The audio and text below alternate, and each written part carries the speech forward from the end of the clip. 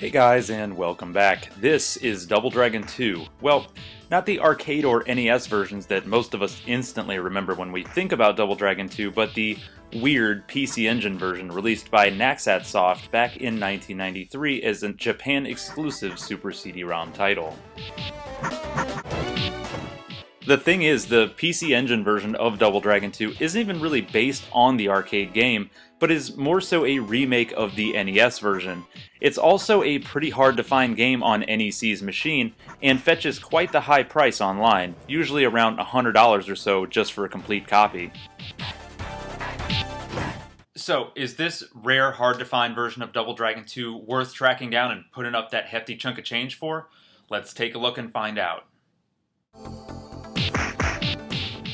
The gameplay is pretty much on par with what you would expect from any entry in the series, and all of the special moves like the spinning kick and the flying knee are represented here, though the game itself does play a little differently than any of the other versions, in that it feels a bit stiffer overall compared to the NES and arcade. Less like the original Double Dragon 2, and more like, I don't know, Super Double Dragon if I had to compare it to something. There are a total of 8 missions in the game, and most of the levels are basically the same as its NES counterpart, with a few tweaks and differences here and there. For example, the forest and undersea base levels are switched in this version. Another difference between the two is that you can finish the game regardless of the difficulty setting, unlike the US version on the NES where, after a certain point, the game stops and you're forced to restart it again on a higher difficulty. Also, the ending is a bit different depending on the difficulty setting that you choose. The full ending in this version of the game can only be seen once you play through it on its hardest setting. One really cool addition to the Super CD-ROM port is the inclusion of animated cutscenes in between levels, complete with voice acting, well, bad as it may be. The cutscenes themselves are essentially just animated and extended versions of the comic book-esque bits in between levels on the NES version. Luckily, the game is a co-op affair unlike some other titles on the PC Engine, Riot Zone, and can be quite a bit of fun to play through with a friend. Also, Double Dragon 2 on the PC Engine does feel a bit more forgiving than our North American NES copy of the game, and is a much less frustrating experience from beginning to end.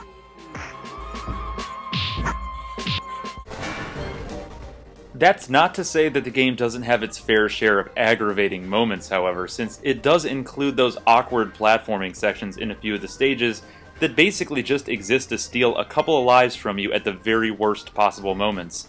Seriously, I'd love to meet whoever it was that decided it was a great idea to put precision jumping bits in a beat-em-up game and just punch them in the head repeatedly.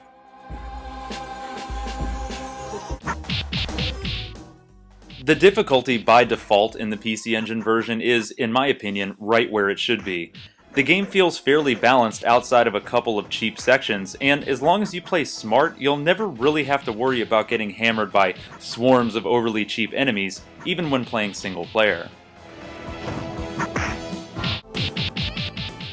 The controls in this port are also pretty solid and easy to get used to, thanks in part to the PC Engine controller being set up almost identically to the NES control pad. You've got one button to attack right and one to attack left, and jumping can be done by tapping both buttons together. Another nice thing about the PC Engine controller is the turbo switch, which can be great when you need a bit of a break on your thumbs. Just hold the button down and let the punches fly. The graphics in this particular version of Double Dragon 2 are pretty decent, but nothing that'll shock or amaze you. The game moves very smoothly, and there's never really any instances of slowdown, flickering, or anything like that. All of the characters and bad guys, including the bosses, have all been completely redesigned too, and for the most part, they look pretty good. The stages and backgrounds have also been redone, and are all very detailed and look great.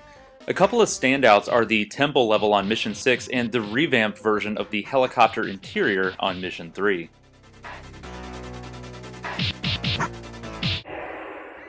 Sound and music in this one is a bit mixed. Some of the music is downright awful and hard to listen to, while other tracks are great and memorable. Same with the sound effects themselves. The actual hit sounds are nice, but they always seem a bit too loud, and there's really not much variation to them at all. It's kind of basically just the same thing over and over.